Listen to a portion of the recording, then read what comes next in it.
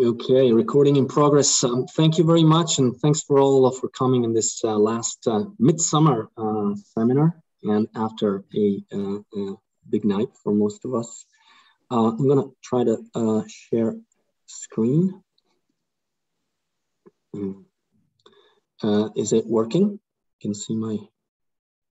Can you? Yes, excellent. Okay, so well, thank you very much. So let me get started. This is joint with Antonin Mace at Paris School and Matias Nunez at Polytechnique, both in Paris. And it is a paper that was inspired by the aftermath of Brexit. And so we came to think about the following. So if you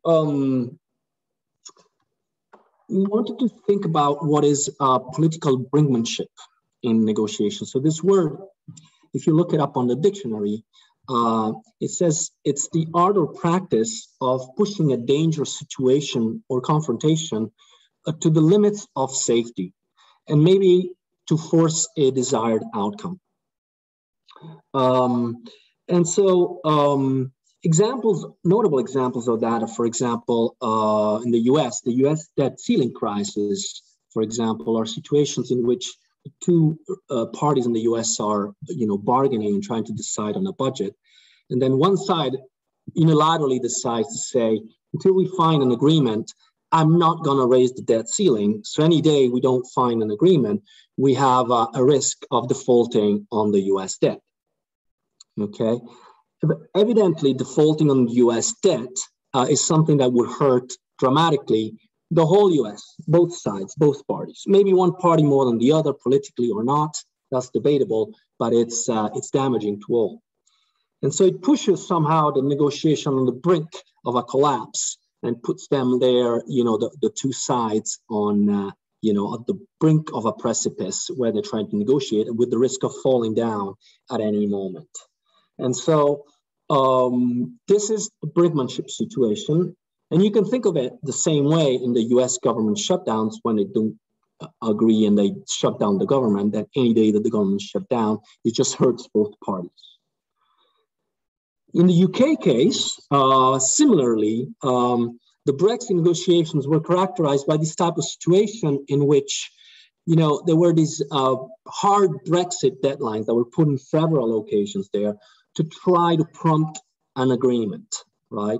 And if the two parties didn't agree, you felt you had the risk of falling off a cliff and having a hard Brexit that would hurt the UK dramatically. And so, so here,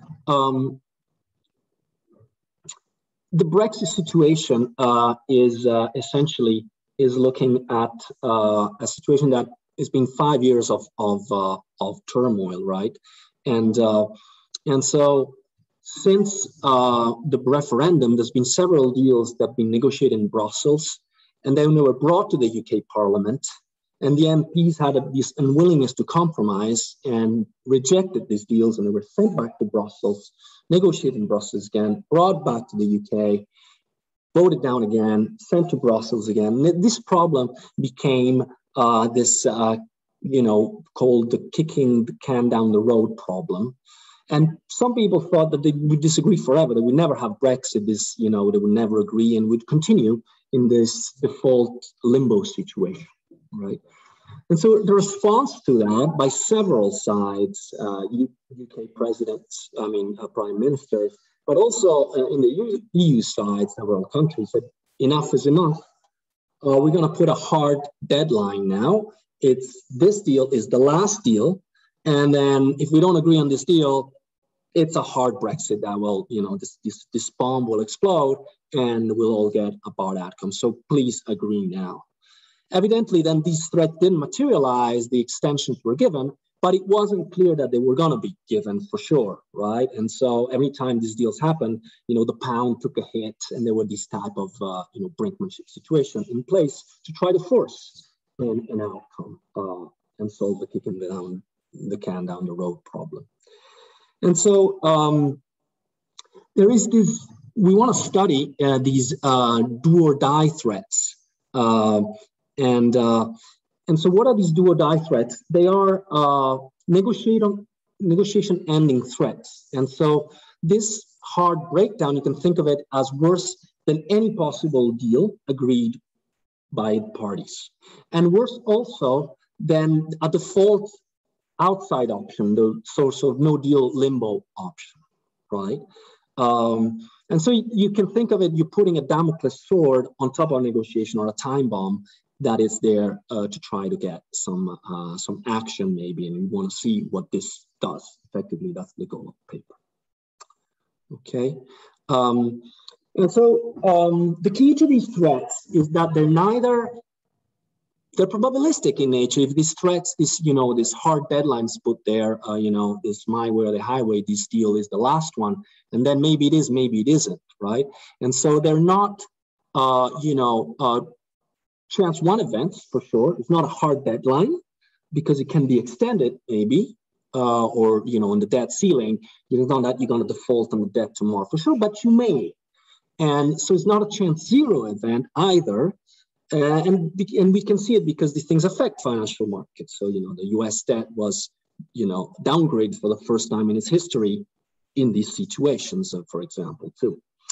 And so we think of brinkmanship as the key feature of this brinkmanship somehow is, as Schelling puts it, is this threat that leaves something to chance.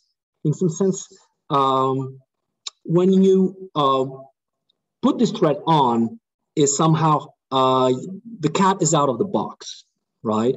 And there's something you cannot control about it once this off. So as Schelling puts it, the key to these threats is that though then the threatening side may carry them out or not, the decision is not altogether under the threatener's control, because there's risk that could involve chance, accident, third-party influence, imperfection of the machinery, and things we don't understand once you trigger this thing, okay? And so our goal, our agenda here, it's pretty simple in a sense. We're not, for now, okay? So this is still work in progress, and we're thinking of other things to do. But a necessary first step is not to worry about the implementation of this brinkmanship or the credibility of the threats. First, we want to think about, suppose this threat is there. Suppose you have two parties bargaining and you put this Damocles sword on top of this bargaining situation, somehow exogenously is there, this brinkmanship situation. So what happens? Well, how does this change outcomes, and who would benefit and how? And is it desirable? So if from a normative side, if somebody could put this threat out there externally to the negotiation, for example, would he want to, right? Or would she want to? Okay, so that's where we're trying to go. Helios, before you go on, so maybe you're going to explain this better, but so one can think of this as like two possible events, and you could take the average of it, right? You could say, well, I think this is going to happen some probability, that's going to happen some probability. So this sort of if this thing happens, this is what I have an expectation. But so are you going to have some form of limited liability here? Something that can happen that really goes bad or something like that? Or because I'm naturally thinking that this would matter either under risk aversion or with risk neutrality, but some form of limited liability. You can't afford a particularly bad event or something like that. Or am I missing something? You can't afford. I mean, in what sense are you thinking about this? So if you think situations like Brexit, or the hard Brexit chance, so the US debt ceiling, then these things could have happened, right? It's not that they were chance zero events, and that's all we're trying to model. But by the way, do you see all these prompts I get on my screen, or do I only see them? No, we don't see any. Because I can see part of my screen because of all these prompts. No, so I'll try to be more explicit. So, if I have a random variable, if Brinkmanship, if the deadline is missed, there's a random variable. This random variable will have a distribution and it will have a mean. And this mean is what basically my default option, right? If we don't agree, this is what we get. That's standard, right? So what would it's just that it's probabilistic, but what I care about it's the average. So I'm missing what you're going to change from that. You obviously have something different in mind. Let me. I'm not sure I understand. So let me introduce a little bit the model, and maybe you can tell me which part of the model is not okay. Yeah, because I'm not. I fear I'll be answering something a little different from what you are asking. So let's get more into the details, and this is pretty simple. So you'll see. So the broad framework is very simple in a sense. So we're thinking about just exogenous proposals. So there's a proposal agreement is presented for ratification. When it comes from Brussels, it's given to the UK Parliament, and so here is a deal. And then if ratification fails, then you go back to Brussels and a new deal is drawn.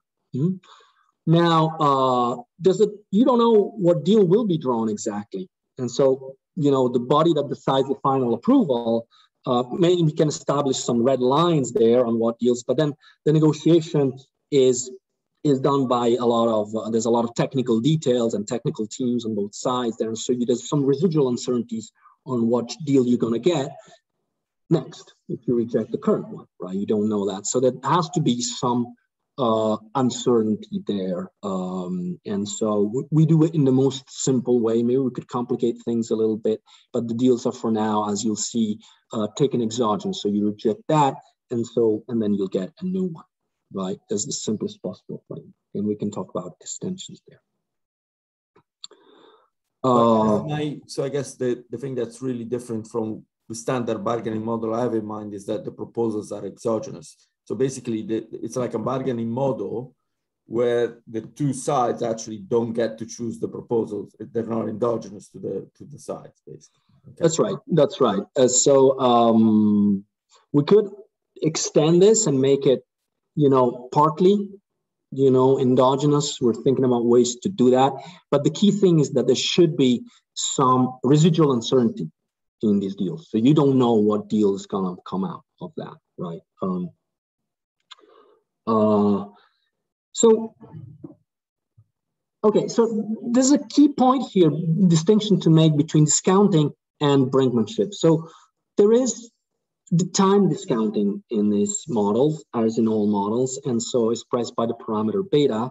And if it's less than 1, that means there's a pie that we're sharing. It shrinks at every period, okay? And so every period you don't get anything, you get 0, and then the pie is smaller. If you never agree on anything, then overall you get 0, okay? So that's kind of the status quo limbo in a sense. Suppose we continue in this uncertain situation where we're negotiating Brexit and there's never a deal agreed, but we continue that way. And by the way, the UK was supposed to enter the euro and never agreed, and the negotiation went on, and they're still in theory going on. So there's this limbo there, and it's never going to happen.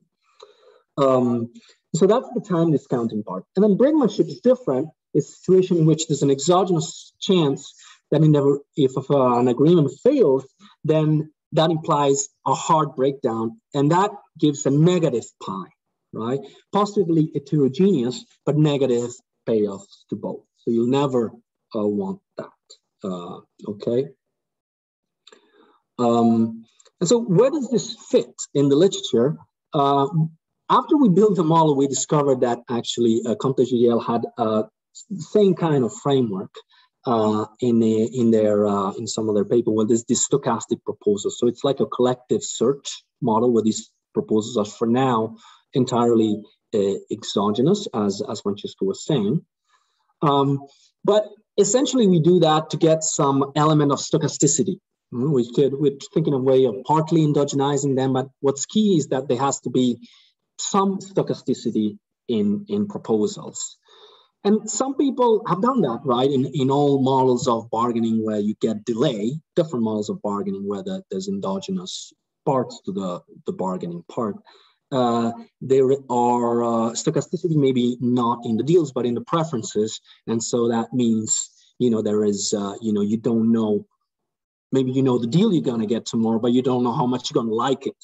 So it's just kind of the same kind of situation that generates delay, because you might, I'll wait another period to see if the next deal I like it more, right?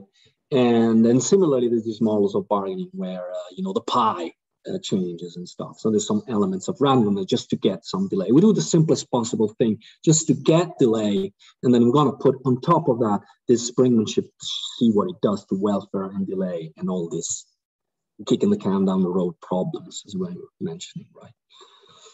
So our model is going to be very stationary, but on another strand of literature, they look at negotiations on the tight deadline. So it's kind of the opposite of that. It's like, this situation in which there's a tight deadline. So at period 10, you fall off the cliff for sure and never before, right?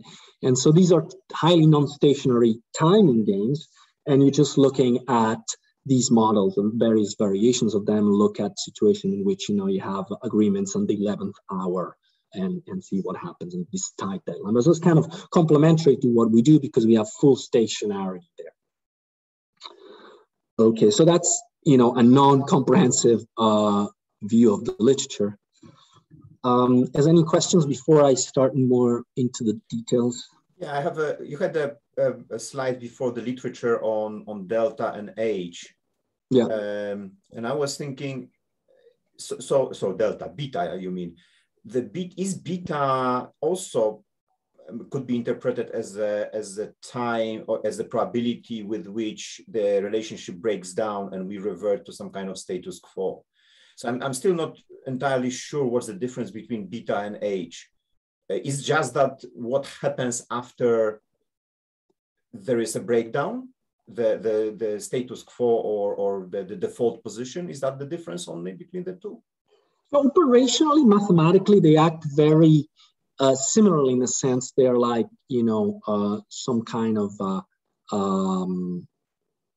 H acts operationally, mathematically, similarly to beta, except it can give negative outcomes, and these outcomes can be heterogeneous between the two parties. So one more negative than the other. Okay, and it acts on top of the beta. So it's a stationary situation, a stationary time bomb that can explode at any moment, and it can give negative outcomes. We interpret them differently in a sense. We interpret beta as some kind of, shrinking pie every period, and beta as some kind of explosion that can happen any period. But operationally, they act mathematically in a similar way. But they are exogenous, both of them. Yes. Okay, thanks. Any other questions? All right, so let me start very simply for exposition's sake with a simple one agent framework. So there's just one agent, right?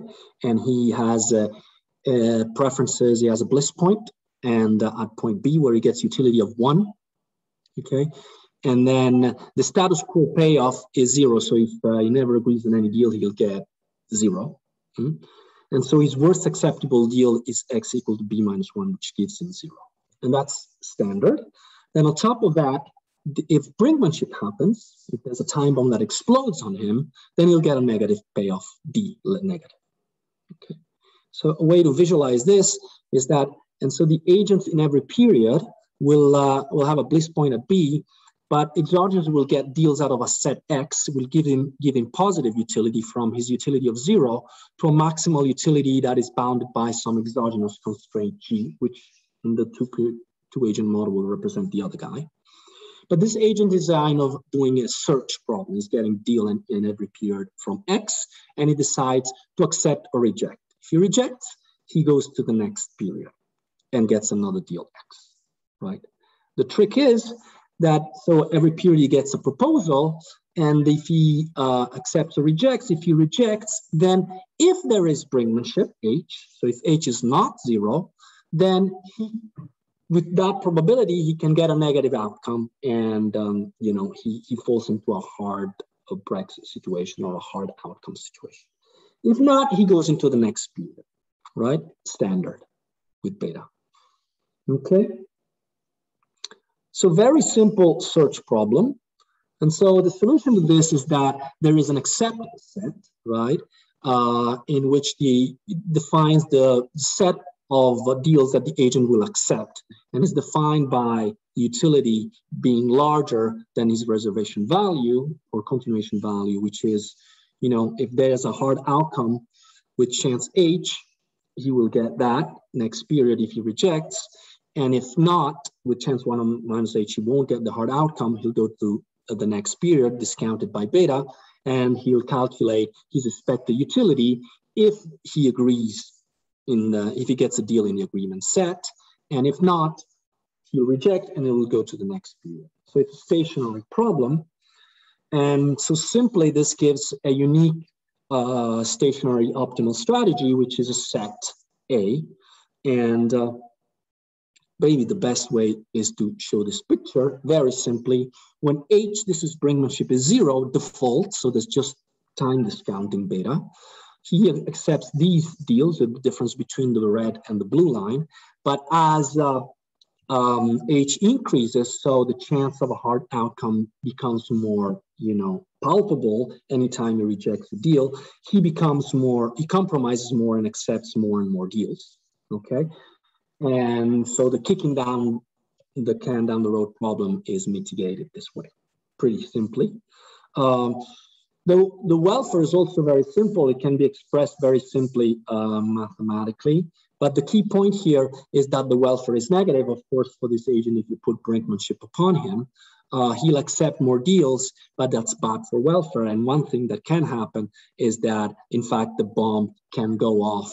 You know, you put the ticking bomb on him. He'll accept more deals, but he also may reject the deal, and then the hard deadline may hit him, and he might get a negative payoff. So there's a probability that this, you know, he falls off the cliff in a sense here. That's positive up to a point.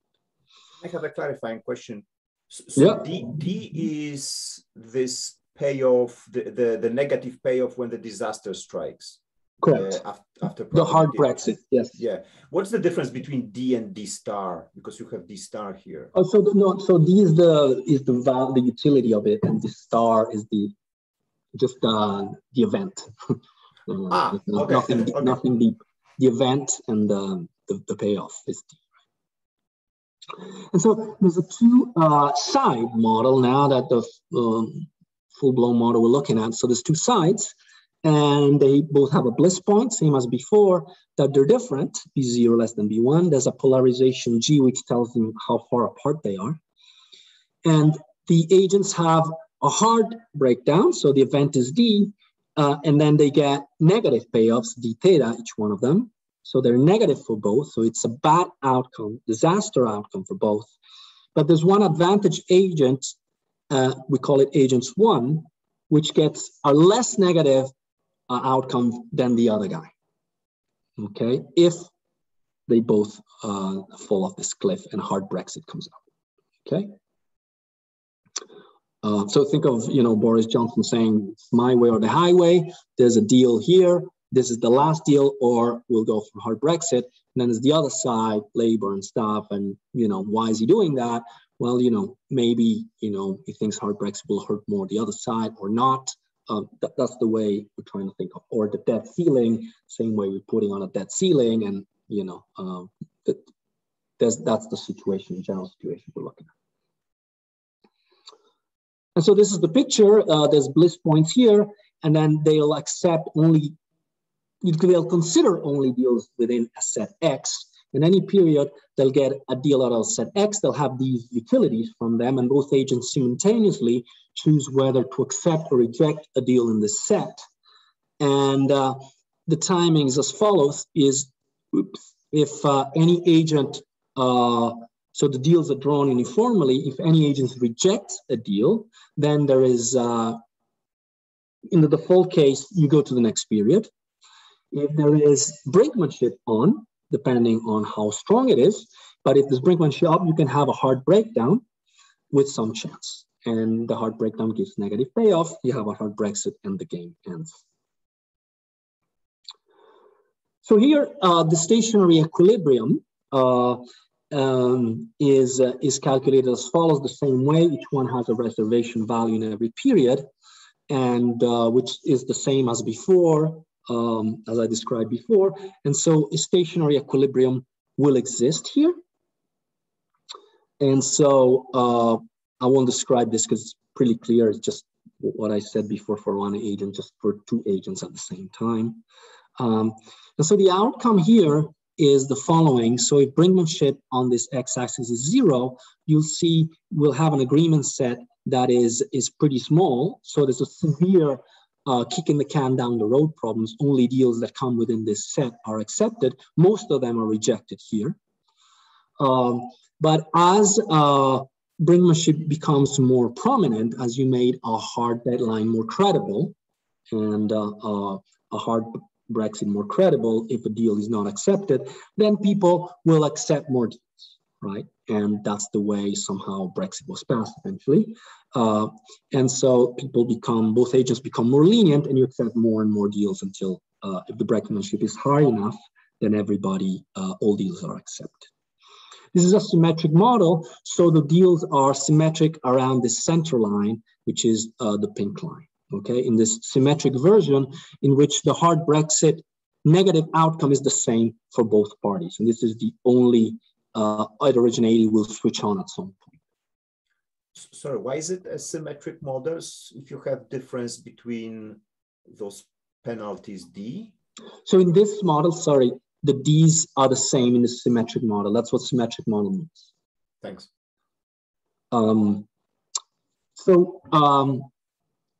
Okay, but the interesting part, so this is okay, fair enough. So the kicking the can down the road problem kind of solved, but at a cost, right? Because here, as soon as you switch on Brinkmanship, you accept more deals, but some deals you do reject, and you might meet the deadline, and then at the deadline, we may all fall into a hard Brexit situation, or the debt ceiling hits, and we default on our debt, right? And so in equilibrium, we will have, as soon as H is positive, we will have the chance that the situation pushed on the brink falls from this brink.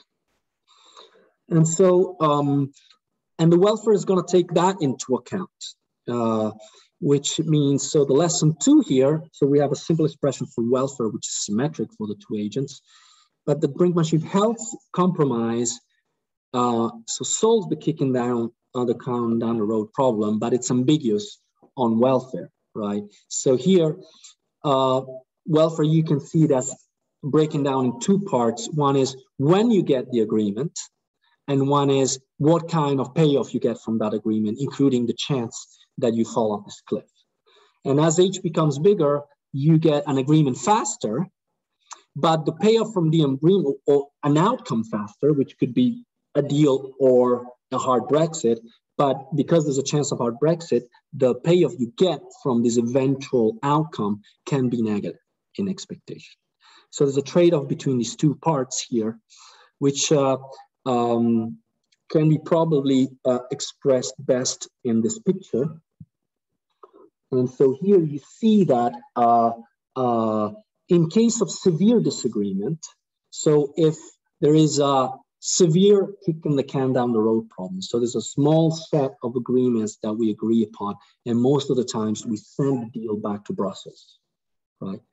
Then putting Brinkmanship on this situation where we have little agreement to begin with is actually bad for welfare, because as you put Brinkmanship in there, there is a very high chance, though we agree more, so we kick the can down the problem, down the road less, we do have a problem of a higher chance, a very high chance that we fall off the cliff here. And so welfare actually drops initially. And this is a key situation, which when we think about Brexit, we think is the case, because in the Brexit situation, there was very little room for compromise at the beginning. Parties were compromising less. And then these threats were also, you know, they were there. they were positive but mild in a sense. So H was low, and so we think that was a negative effect, at least in the symmetric model, that did this negative effect to welfare, right? And so the punchline, the lesson here is that in severe disagreements to begin with, you put the situation on the brink, and you solve the kicking them down the can on the road problem. I can't say it today because I had a little sleep last night, but you can fall. This time bomb may go off, okay, and so you get a U-shaped welfare. If you don't need brinkmanship, paradoxically, if you don't need brinkmanship very much because there is already a large chance of agreement to begin with, then welfare will be increasing. But paradoxically, when you do need it the most to solve a severe, lack of compromise problem, then it does solve it, but it's bad for welfare, which is the situation. Helios, before you go on, am I interpreting this wrong? But the red line eventually goes up if H is large enough. Yeah. So if you have a guts of putting a ridiculously high chance of the fall, then you will have immediate agreement, presumably, right? Yes. Yes. So if brinkmanship is high enough, and if these threats are fully credible, of course, then parties will agree on everything, right? So we're starting this normative. We say, so yes. So, but what is the reality is that So first, this is nuclear war, right? This is nuclear war or something. Nuclear war with chance one. Yeah, exactly. Nuclear war with chance one does it. Yes. Yeah. But the thing is that it wasn't that, right? So and so that's the situation. These were like small, and so that's the whole. The low H is the interesting case, right? We think so. Or the not so high Ds, because presumably the Ds do a similar. They do a job too, but yeah. Can I ask a clarifying question? Because I missed something when you moved from single person to two people. What's the nature of the game between two people? So if they have to both agree for the agreement to be accepted. If any one of them says no, or both of them say no, then they go to the next period, and then H kicks in or not. Correct. I see. Okay. Correct. Yeah. Just as in Brexit, that's what we're thinking. We disagreed. Labour votes this down, and then I said, "Oh, there's a hard deadline." And Europe is saying, "No, we won't give you another deal. That's it. This is." But then they did in the end, and so okay, so we're going to get another deal, but the whole Parliament has to vote for it, right? And so eventually, through this thing, that's what we have in mind. I don't know if we're still good at modeling it, but that's it's realistic the way we model it. No, because I was thinking about whether H can be interpreted as a commitment power. So large H means that we have to agree right now, whatever it is. But then the problem is that it might be just a small X, bad for both of us. Is it a zero? This is what I don't get. Is it a zero sum kind of thing? Yes, it's a zero. It's a constant sum game. It's a pie. Yeah, people are sharing a pie. All right. Exactly. And so, right. So this is the pie here, and it has this size. And so, in this you get all the pie. In this you get all the pie, and here we share the pie if it's in the middle. Exactly. So H is a commitment. Describes a commitment. How long the game will last, essentially. If H is close to 1, then we have to accept. In equilibrium, you would accept anything because you're sure you're going to fall off this cliff. It would be similar to these models of hard deadline models in which you have to agree. Yes, but the difference between Jehiel and Comte is that the pie arrives different size every period, and therefore there is a benefit for waiting for a large pie. Right, so Jehiel and Comte, I don't know which one has a large pie, but the main difference is that they have no age. Right, so that's the whole point. We're not doing anything special. We're taking their model, a little less general, and putting the H on it. Okay. So I'll stop here. We'll talk later. All right. Okay, so, okay, now maybe we'll go to the asymmetric case, which is maybe more interesting. And so this is a situation in which the brinkmanship hurts both parties, but hurts one party more than the other. So one party, party one, is advantaged. And so we want to think about, can this brinkmanship be used by one party to gain some bargaining advantage, to gain a better utility? We want to see if that works or not. What does it do for welfare? Is there equilibrium chance of falling off this cliff again, and whatnot? Okay. And so again, in this situation, the situation is more complex. There's a stationary equilibrium which we focus on that has different three parts. Maybe this picture is simpler. So for for zero brinkmanship, the thing is symmetric because there'll be never a hard outcome, and so the parties are fully symmetric. And so these deals are centered around zero on a small set. Okay, so they disagree. But as brinkmanship is put on, and you put the situation on the brink of a precipice, then, well, one thing that happens is that they accept more deals, so they both become more lenient. So the kicking down the can down the road problem is partly solved. Not fully solved, so there's still a chance of a hard Brexit here when deals fall outside of this set. But crucially, the average deals instantaneously moves towards the advantaged party. That is the party that is hurt, but is hurt less than the other side from a possible hard Brexit. Okay, so he gains an advantage first for small h, and that's the key thing we want to focus on. And then for large h, for very large h, we accept all deals as before.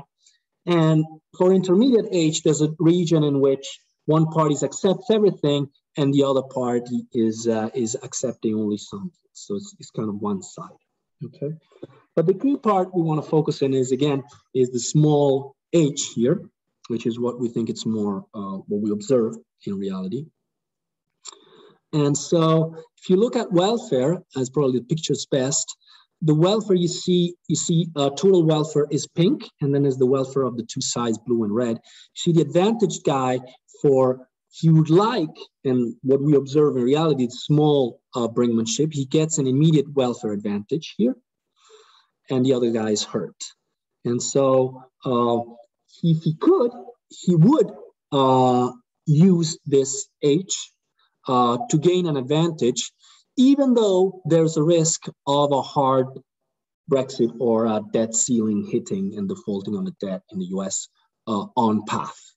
Okay, and the disadvantage is obviously very disadvantageous first, and the total welfare goes below what it is without brinkmanship. Okay, so we start from the same welfare, and then the welfare is sort of split apart right off the bat with small brinkmanship right there.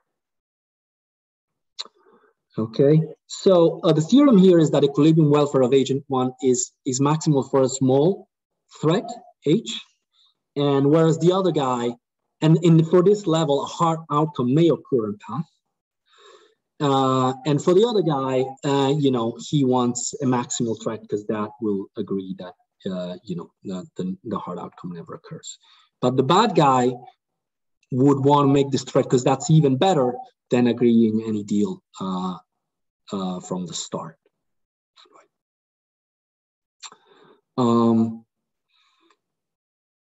If there's zero delay cost, so there's no delay, so if there's very severe disagreement to begin with, absent brinkmanship, you see that even any small hint of H immediately creates an advantage for the advantage party, as the deal immediately jumps and favors him and drops from the average zero into his side.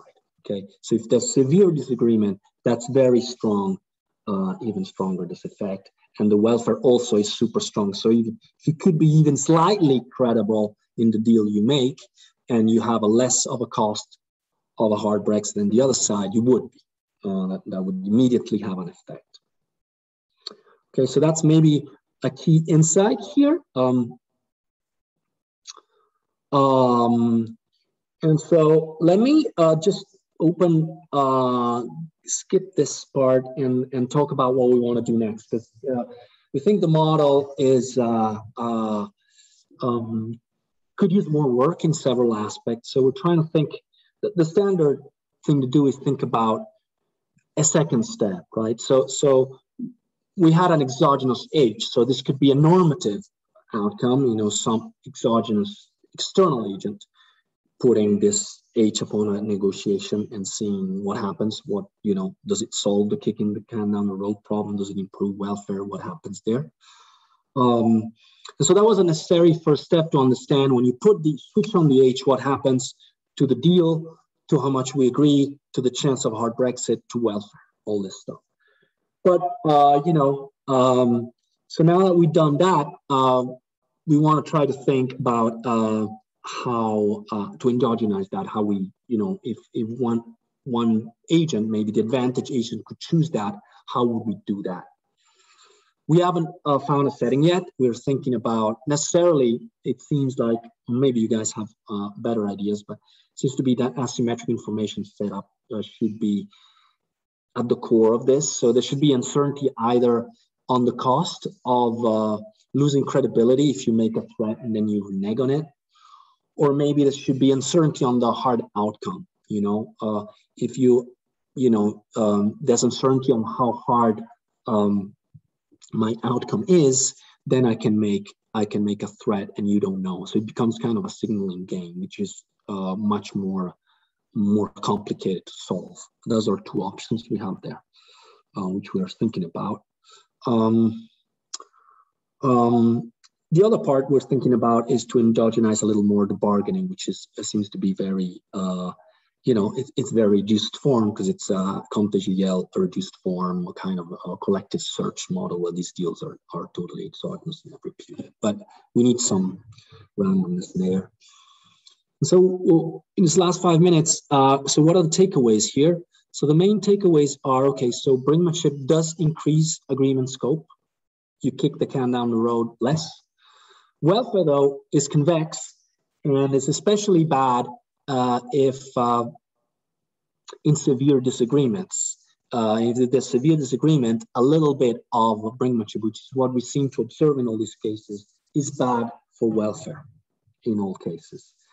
In the asymmetric case, though, a little bit of brinkmanship does benefit the advantage side, the guy that's hurt, albeit less, by the hard Brexit. And so the advantage side would like this small branch here as you gain an advantage.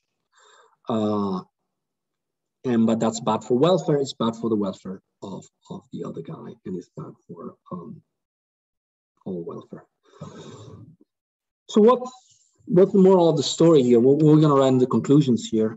So I think, so this brinkmanship tactic here, so the hard Brexit deadlines or the US debt ceilings, they were brinkmanship episodes, and they were triggered unilaterally by one side, the Republicans in the US and the Tories here in the UK. And this brinkmanship tactic was not uncredible. So, was maybe had not a lot of credibility. Nobody thought really that the US was going to default on its debt or that we're going to have a hard Brexit, but it wasn't zero, the chance.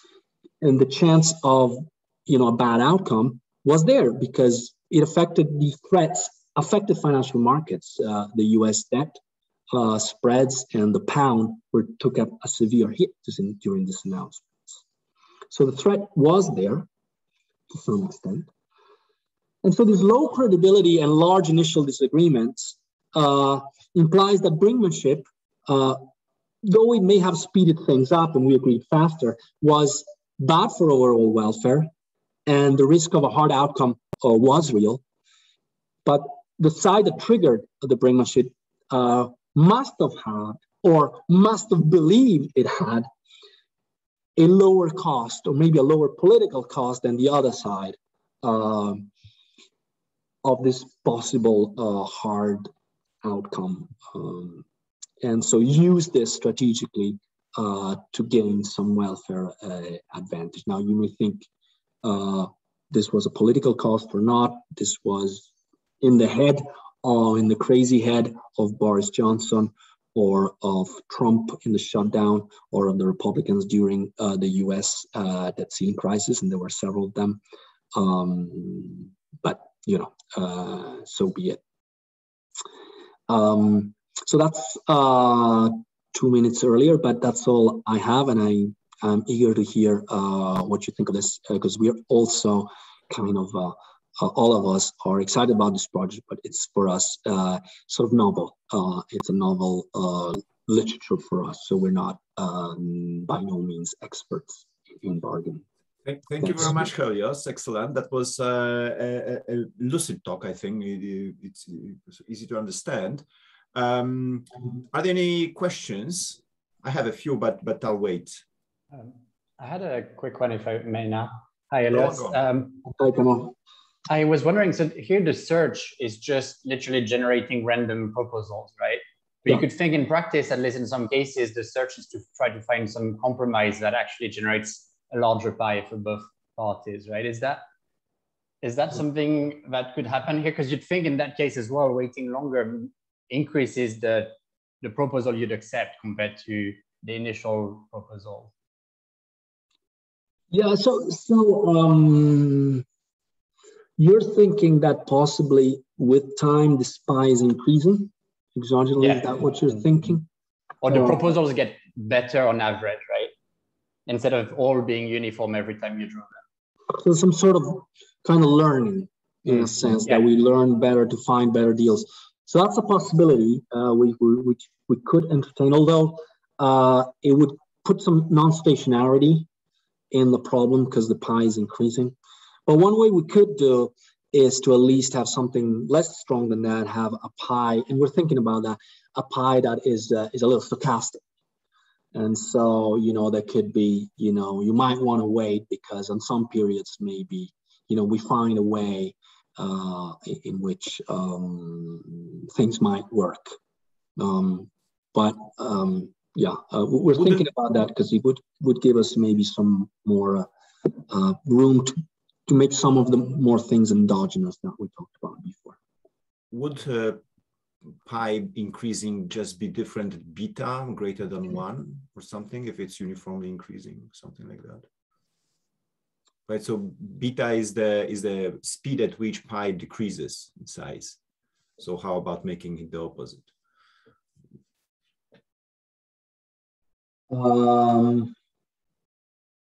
No, I don't think this is like True.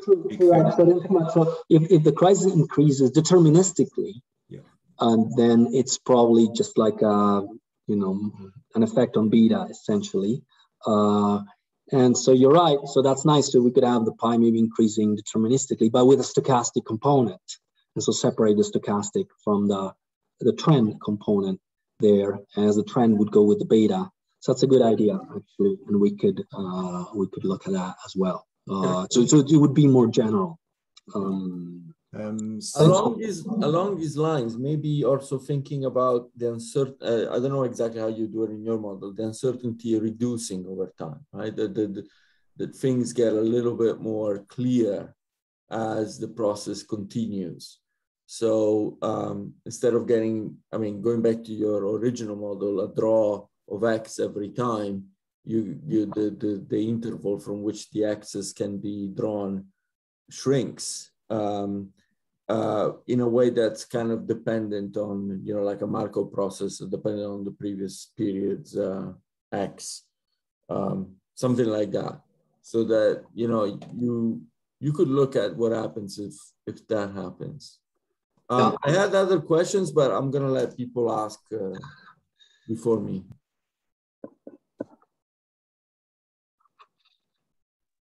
Any other questions?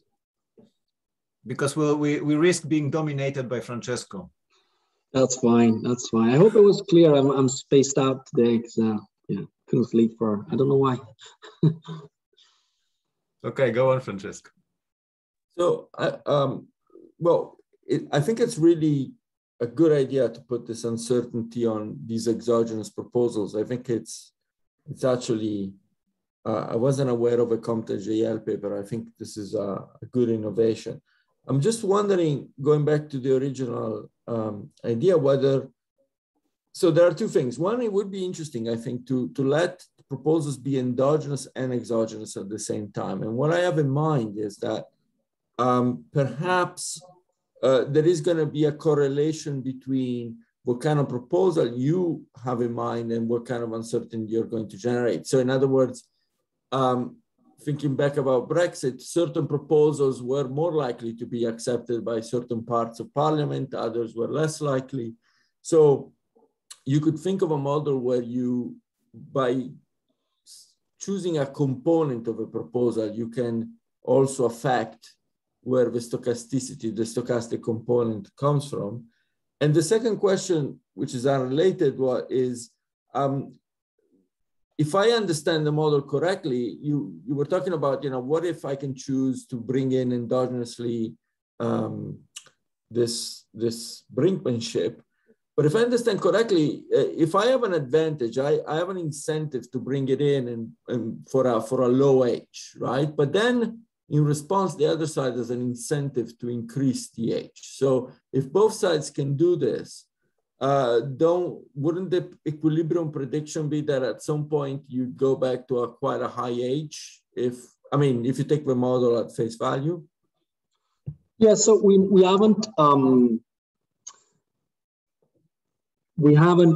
thought about how this, we have to think about a model where how this H is generated. The H is dropped from the sky here. And we say somehow, if it's there and it's low, then the advantage agent really likes that, right? Why is it low and why? We don't know. We haven't modeled that, right? So that's a limitation. That's a first step that's necessary, right, in our model to know what happens for each H. That's what we do. But then, how is that H coming about? We'll have to think about more. All right. As for, I didn't quite understand the stochasticity of proposals. It's evidently, if proposals are more on one, they come out more on one side of X. Then no. So in your model, you basically have a pie. So that's kind of difficult, right? I probably have something more sophisticated as the bargaining space in mind. Something like, I know that if I make a certain proposal, maybe my opponent is going to like it less, but maybe my parliament, which I also have to get agreement from, is going to like it more. So there is maybe proposals which are closer to the boundaries of a set, to use the thing, but have less uncertainty about them. And others that are more in the middle, they're more compromising, but they have more uncertainty.